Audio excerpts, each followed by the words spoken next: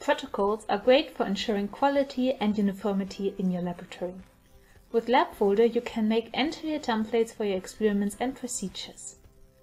In this video, we'll talk about how to edit and integrate your templates directly in your electronic lab notebook for your own use, as well as to share them with your colleagues. An overview of all templates created in your Labfolder group can be found under Manage Templates. To create a template from scratch, use the +Add button as learned in the video how to set up your templates.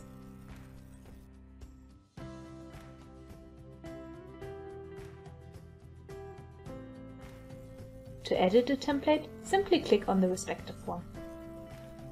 Here, you have now the option to fill your template with information by inserting individual elements using the 6 different element types provided in the template header.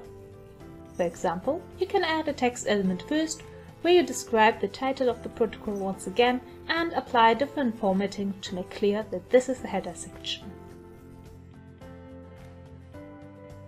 In addition, you can add a separate text field for the detailed description of the method itself.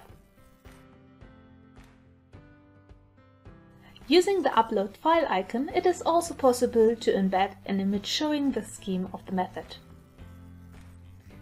In addition to uploading image files, Labfolder also offers the possibility to easily transfer existing protocols and SOPs saved in Word documents to the ELN.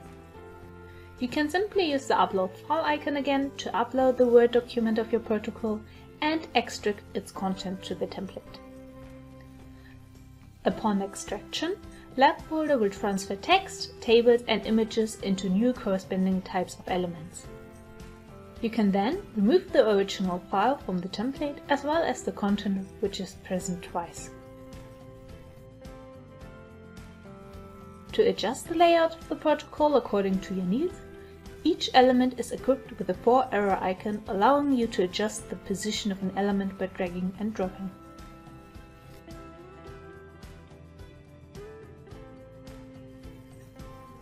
In case you had a table for calculations incorporated in your document, you can now let Labfolder perform the calculations as the table is transferred to a table element.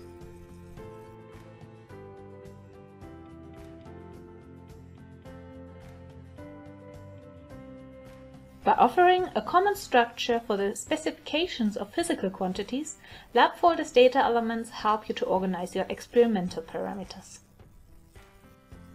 You can use numerical data elements for physical quantities and descriptive data elements for any qualitative data.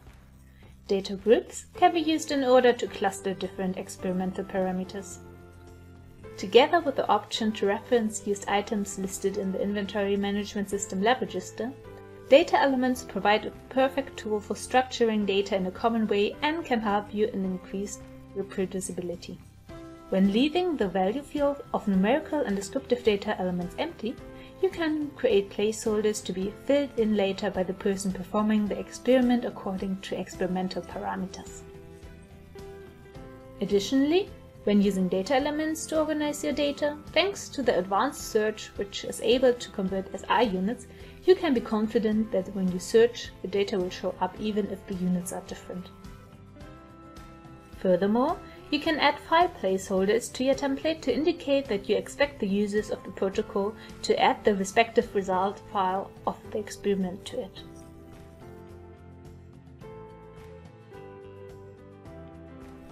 By structuring the template with these tips, each experiment can have the same uniform layout and your team saves time by only having to fill in the parts that depend on experimental parameters. In case you would like to trace the changes made to the template, you can simply open the history of the template.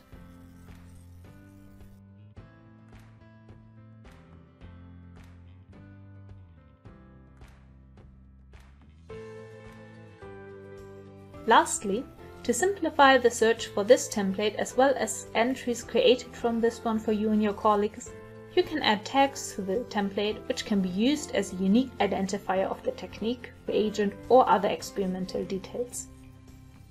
In this way, the tags not only help you to find data quicker, but also provide a short summary of the content below. Just like post-it notes can help you organize your lab notebook, tags in Labfolder can serve the same purpose and do it even better. To use a template in an ongoing project in a lab notebook, navigate to the notebook view by using the navigation panel or find the respective project under Manage Projects.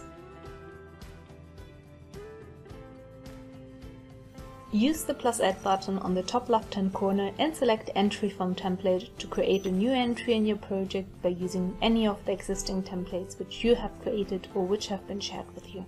Select the protocol which you would like to use and it will be added as a new entry in your project with you as the author in order to preserve intellectual property protection.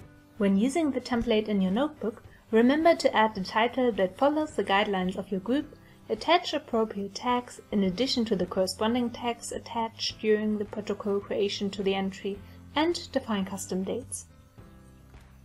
In this way, you will easily find it in the future with the search or filter tool. You can then start to customize the parameters of your experiment according to the protocol specifications in the different elements.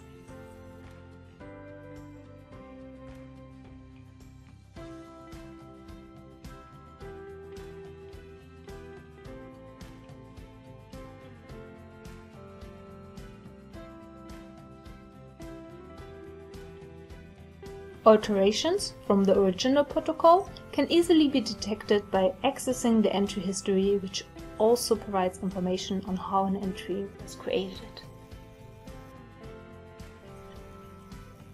In addition to creating and using templates in the notebook, you also have the option of using existing entries as a form of templates by creating a duplicate of a previous entry with a duplicate entry option when repeating an experiment or performing a similar experiment.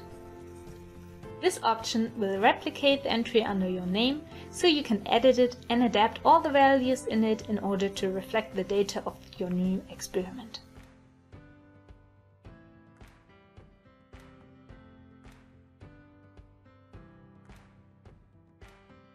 Thank you very much for your attention.